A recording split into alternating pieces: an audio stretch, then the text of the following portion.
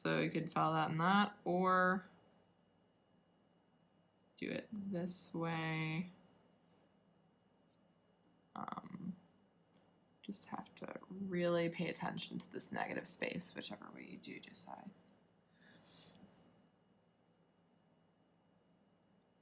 And also pay attention to this angle in here. So if either of these are off, it'll kind of make the whole letter form look lopsided.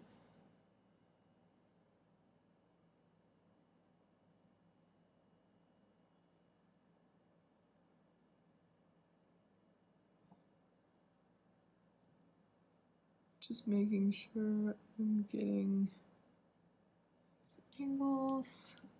You might like to leave a little bit of a tail. You might want it a little bit straighter, up to you.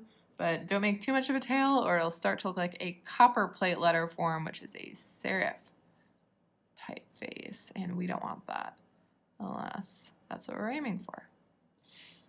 And there you have it, a Gothic letter Y.